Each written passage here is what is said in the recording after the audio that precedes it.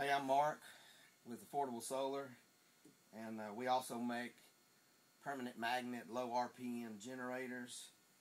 We've made several of them. This one weighs 135 pounds. There's 28 magnets spinning around, 28 coils of wire. We use, this particular one has 15 gauge wire in it. You could also use 18 gauge. 18 gauge you'll get more wraps and higher voltage. I'm trying to keep my voltage between 18 and 45 volts on this particular model for the RPMs we're using.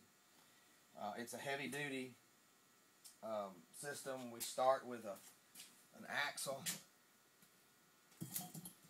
3,500 pound axle, heavy duty bearings, has a Zerk grease fitting where you can maintain it.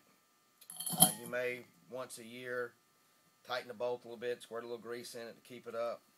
All these parts are machined, turned on a lathe, precision, and it's balanced. This is something that should last for generations. You can hand down to your children if maintained. This is where you will mount to a pole or whatever you're going to use it for. It can be used for a vertical windmill as well as horizontal or in hydro. I actually have this on another YouTube turning down at a creek I have with a dam in it, generating electricity.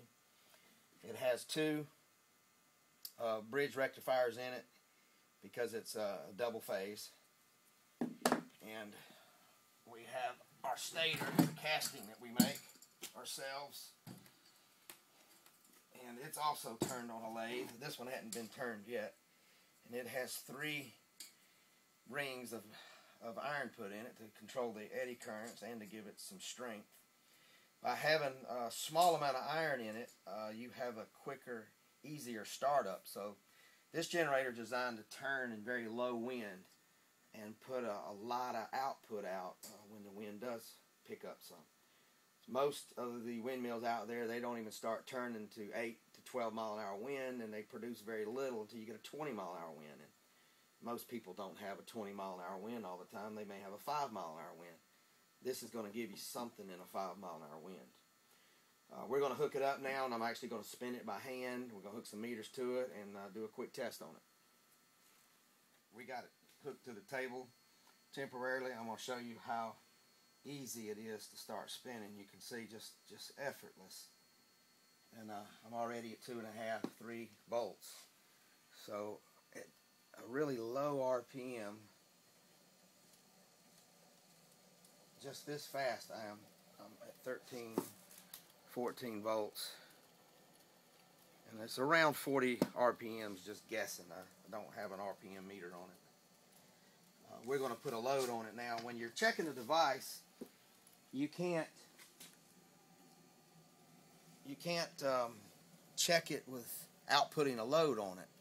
I see people, they're checking their stuff, they'll put a voltmeter with no load, and then they'll put an amp meter and short it out with no voltmeter, and they'll say, oh, you're getting all this amperage, but that's not true. You have to have it hooked to a load. In my case, the battery is going to be the load, and I'm going to have an amp meter between one wire, and it's still going to have the voltmeter so you can see exactly what it's doing. Now, I'm only going to be powering this with one arm, so I'm not going to get a whole lot out of it. We'll get about 130, 140 watts. That's about it. We're going to hook it up now, and I'll show you in just a second. We got it hooked to a battery, which is our load. You can see we're running a little over 12 volts, an amp meter. And I'm going to start spinning it, and as soon as I get over 12 volts, it starts charging. You can see I am at 2 amps, 13 volts, and I'm going to put a little more power into this.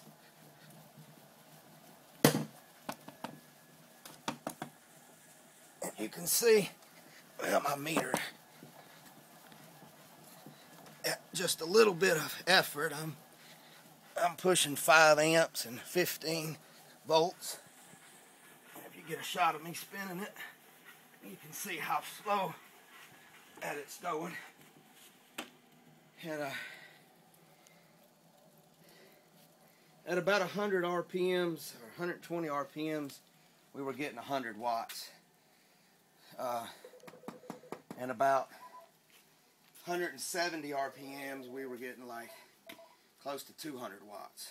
That's about as fast as I've been able to spin it by hand in my hydro situation. Again, it weighs 135 pounds. It'd have to be shipped by freight. It takes me about 2 weeks to build one of these, so if you order it and I don't have it in stock, give me a little time to make it. And hope you enjoyed the video and love to hear from you.